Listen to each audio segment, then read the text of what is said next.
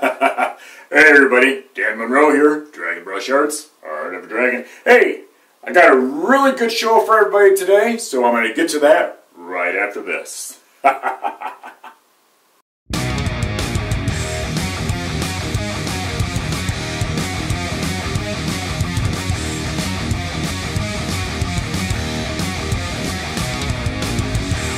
Hey everybody, Dan Monroe here, Dragonbrush Arts, Art of a Dragon. Hey, look, we're at Henderson Castle in Kalamazoo, Michigan.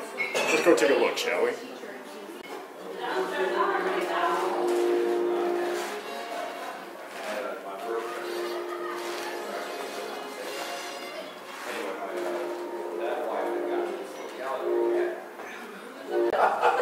Yeah, I think everybody in town did.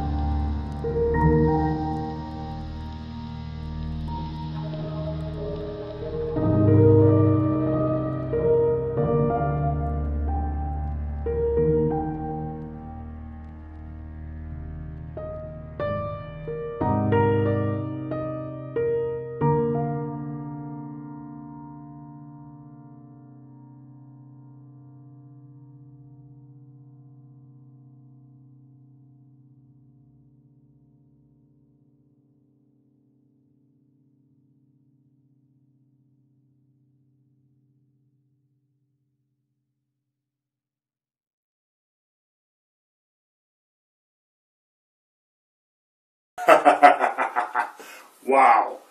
Henderson Castle. How cool is that? You know, Henderson Castle is like a little jewel that we have in Kalamazoo, Michigan. It's so full of history. It's such a beautiful, gorgeous place, man. I love going there every chance I get. And honestly, lately, I've been going there a lot. I'm involved with the Kalamazoo Ghostbusters, the Southern Michigan Paranormals, and things like that. So they have the ghost tour Friday nights. I think it's twice a month that we try to do that. So, you know, come up and see us at the ghost tour. You might even see me up there doing some filming and things like that as well.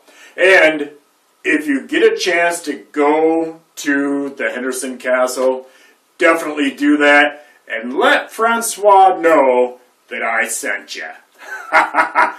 You won't get anything, extra or anything, probably. But, you know, at least he'll know that I sent people there. Welcome to the big dog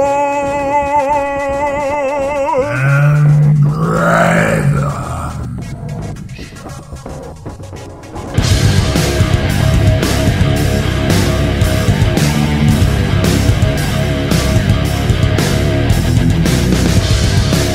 Alright, and in my next segment, I was lucky enough to be able to sit down with my old friend and mentor, John McDonald, who is a professor at the Kendall College of Art and Design up in Grand Rapids, Michigan, where I went to school. And it's actually where I met him years and years ago, where I sat in his classroom, and he was teaching illustration techniques and things like that. So, you know, I was very lucky to be able to sit down in his home for a few minutes and be able to talk to him. So, hope you enjoy this next segment. And fortunately, I'd gone to San Francisco, and I thought, oh, it's a great city, great food. Applied at the San Francisco Art Institute, and I got in. Went out there, and I didn't even know my colors. I didn't know the names of colors. I'd go into the store and go, I didn't care. And I got in, and we lived in the Tenderloin, which was a rough area. We had roaches everywhere. And there was three of us in a studio with no food. One of us worked in a restaurant, so he'd bring home food that people didn't finish eating. So we had no food. And I thought, I can't afford this anymore. I can't stand it. I can't afford it. It was rough. I got homesick. And I applied for a scholarship and as the most promising student. And I actually got it. And they said, however long you're at the Art Institute, your tuition is taken care of. Now, when I transferred out there, it made me, that was my junior year. And I would have technically had one more year of undergrad. So I thought, oh, thank God, I don't have to pay any more money. And then they had another thing that said, if you know, a junior could apply for grad school. And you won't get in, but you can apply. And fortunately, I applied. My teacher bugged me to apply. I didn't think I'd get in, and I was real bummed. I went home and got sloppy drunk. I had a hangover that I could barely stand myself. And I went in the next day, and people were shaking my hand, and I got accepted.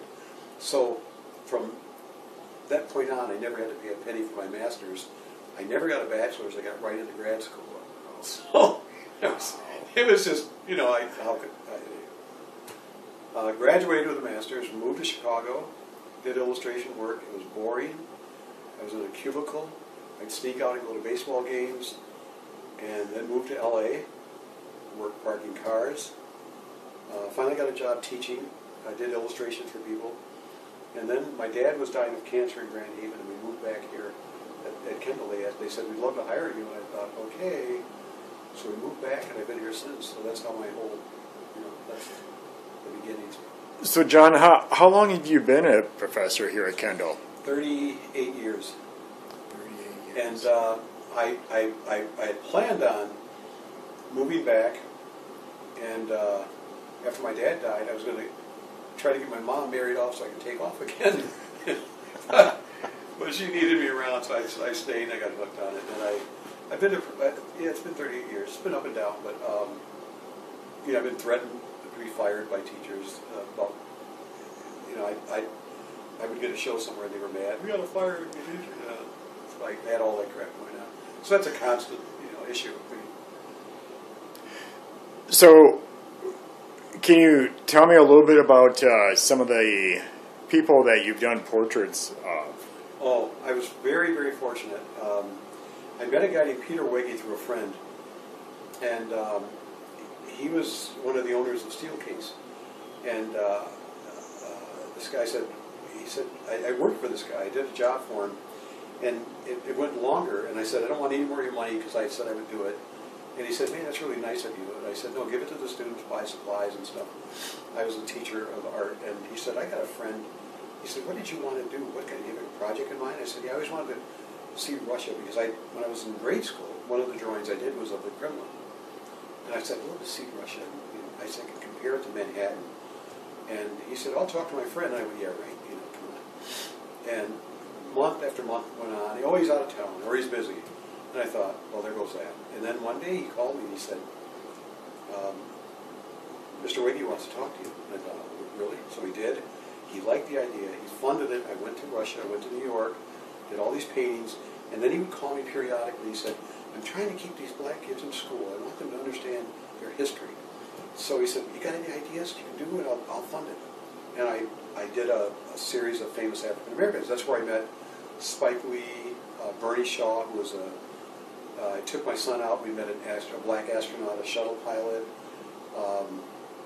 Let's see who else was out there. Taj Mahal, musician. Alex Haley. Barbara Jordan, who was my all-time favorite. So I got to meet these people, take their pictures, and do portraits of them for the series. It was just luck. And they were all my heroes, And I just thought Barbara Jordan, the sun rose and set on her. She's wonderful. So I did get to meet a lot of people. So, John, what do you think of art today and artists that we see out in the world? What are your ideas? What do you think? Well, I'm friends with a few of them on Facebook whom I really respect. There's a guy named Gary Wing, Steve Caldwell. These guys are incredible artists. Gary Wing's an amazing artist. And Charles LaRue, I taught Charles at Kendall. They're really, really great artists. And I look at art now. Sometimes I think they're trying to work too hard to make a point, and I'm not so sure they got the basics down as yet. And I think because of the computer art, you can do a drawing and you can make it perfect. And I think we've lost a lot based on that alone because they don't really learn from their failures, because they don't have them. The computer cleans it up for them. So right. I think it's a disservice, but I think that's the future, unfortunately. Let me readjust this just a little bit. What would you tell an aspiring artist, like a young kid now coming up to you and saying, John, I want to be an artist. What words of encouragement, what words would you say to me? Well, first off, you already are an artist. Now it's up to you to develop it. And then, because I think people feel there's a mystique to it. There's no mystique to it. It's a matter of if you don't have this overall burning desire, you can do art, but you probably will never be considered an artist. I always tell my students I would steal from my parents if they were alive to get some stuff to paint if I had to. That's how obsessed I am with it. That's when you have to do it. And the world's a better place because we do the art, not because of what we see, what they see, because of what we might do if we didn't do it. You were discussing it. There's no telling what you do if you weren't allowed to do this. So I would tell them, really look at a lot of the old masters. I mean, I studied Rembrandt. I love Van Gogh. I love Paul Klee. It doesn't matter. It doesn't have to be realistic. It doesn't have to be this.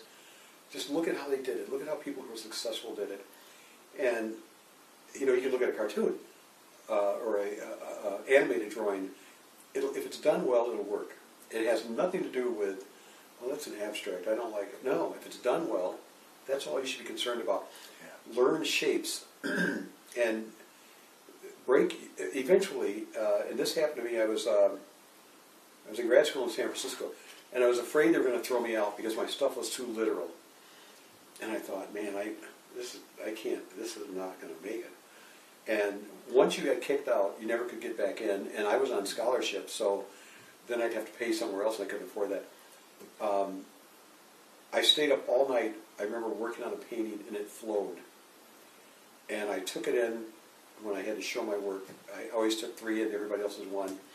And I showed the professor, and he said, "Oh, this is good." He said, "Why didn't you show me this last time?" And I said, "I couldn't do it." And he said, if you're playing games with us, we're going to throw you out." And I said, "No, Al." His name was Al. Like, "I'm not playing games. I couldn't do it." I said, all of a sudden, the shapes made sense. And he went, "Okay, that's the truth." And at that point, what happens is, and you have to work to that point where your brain will break everything down into shapes. You never see things for what they are. You see them as shapes, and then they form whatever it is that. So you never really get to enjoy it. Like, boy, that's a beautiful building. Your brain is calculating everything about how it looks or how the portrait looks. Once you get there, you can't go back. Yeah. You know, I tell people that, "Oh, I wish I could get to that point." Anyway, it's not what you think it is. It's you know, the Bible speaks of a blessing and a malediction. It's both. So once I understood shapes, then I could draw anything I wanted, and I was like, "Oh, that's what it was." And so it's all about shapes. So you tell them to keep working, and you'll have a breakthrough. Don't expect to go back to just being able to enjoy something for what it is. You will always analyze everything. Well, the thing of it is that when I was a kid, my parents, first off, they would tell me, "You can't do what the white kids do and get away with it." Because they do something in school, I do it, and I get in trouble. And they say, no, you can't do it. And you got to be better than they are. And I don't mean as a human being, they want to be a good human being, but you've got to work harder just to break even. And I truly believe that. I told all my sons the same thing. And that really helped my drive, I think.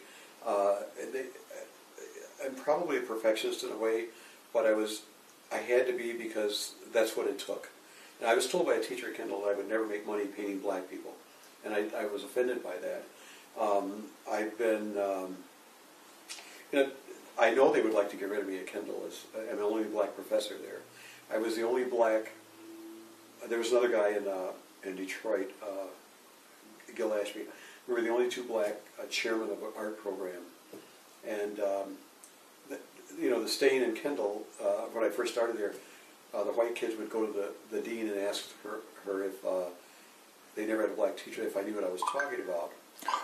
And things changed when they started winning awards. And now we all get along. And but I will tell them, this hasn't been an easy ride. I know I'm not popular because we were talking about, and I hate to use this term, but jealousy, because I've done more things than most of them. I've had more successes than most of them. But I never try to throw it in their face. I want all my students to be very successful. I want them to be better than I am. But as a black artist, I don't have the luxury of doing some things. I do now. I can get away with it, but I would always do things that had something that dealt with black pride, so that if a black child saw it, they could say, "Oh yeah, oh yeah, oh yeah." They could understand it. I do landscapes now, but as a black artist, it was difficult to just do a landscape when I saw all this stuff going on, So I would do very personal things that dealt with black history. That's beautiful. So I have some wonderful, awesome, great, just awesome freaking news. I mean, but I can't really tell you. So you have to wait. But I am going to tell you, I'm going to give you a clue. If you look around in my surroundings here, there is a major clue to who one of my upcoming guests is going to be. Just a huge, it's huge! Yo! But I'm so happy to be able to have this person come on my show. And it's unbelievable to me that that they're allowing themselves to come on my show. Oh my God.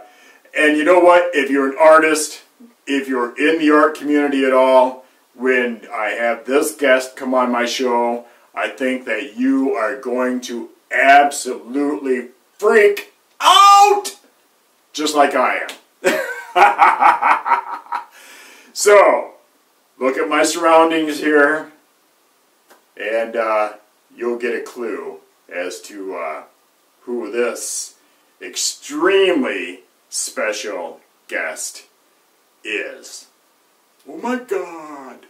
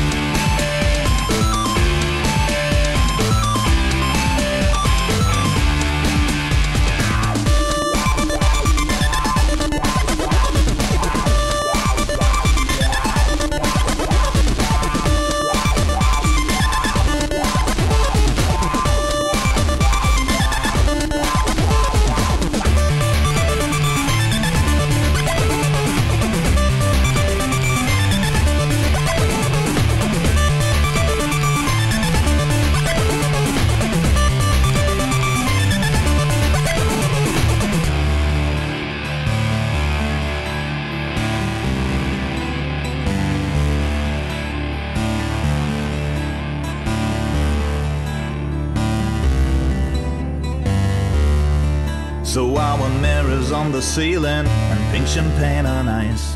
Another fucking day for you and me in paradise. Give me an old school guitar, an 8-bit lo-fi porn star. I promise that I'll take you to the paradise in hell. And so again and again we're playing this game. We wanna see our name in the Rock and Roll Hall of Fame. The Rock and Roll Hall of Fame. I'm playing guitar, I'm playing a game, but for the Rock and Roll Hall of Fame. I'm playing guitar, I'm playing a game, but for the Rock and Roll Hall of Fame. I'm playing guitar, I'm playing a game, but for the Rock and Roll Hall of Fame.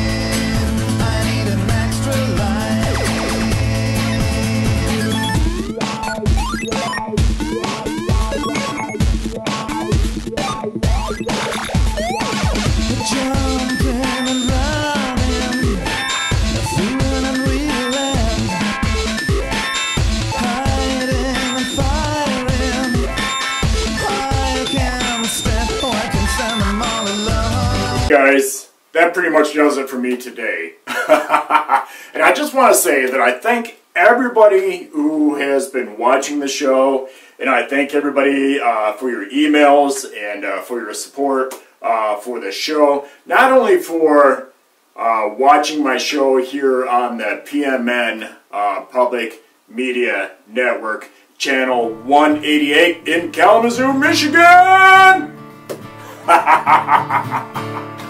But also when I go ahead and post my show on YouTube as well.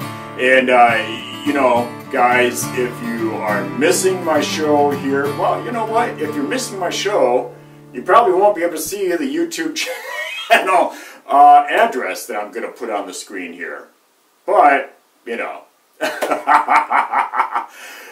watch the show, and then if you want to see it again, go over to YouTube and watch it on my YouTube channel. And when you go over to my YouTube channel, please do me a favor and subscribe to the channel and ring the bell and do all that nonsense that you're supposed to do over there, okay? Because I'm also trying to build my YouTube channel as well. And I have, of course, the Evil Dragonfire Theater channel, YouTube channel going on. And, of course, I have Captain Wallace and the Evil Dragonfire Theater is coming on this show from time to time as well. And so, you know, and you know what? If you live in Michigan, if you live in the Michigan, South Haven, Kalamazoo, Allegan area, keep an eye out for Captain Wallace. That's all I'm going to say. He's going to be out and about. So, keep an eye out for him. So, until next time, everybody, just like I always say, be good at it, remain true to yourself always.